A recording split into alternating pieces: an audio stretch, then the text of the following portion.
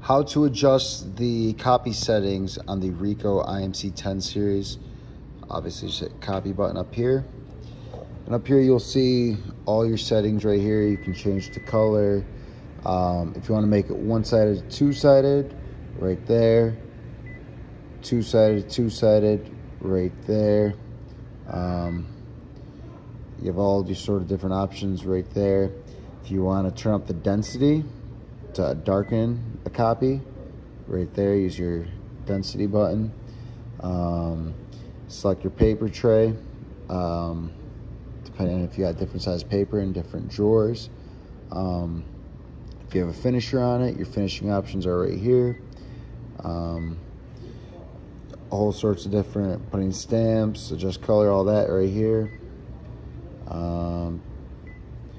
Two-sided options, all right here. Copy ratio, so if you want to put like an ID or license on the glass and blow it up and make a copy, you can customize it right here, or you can do one of the presets down here. We'll back out of there, and that's pretty much it.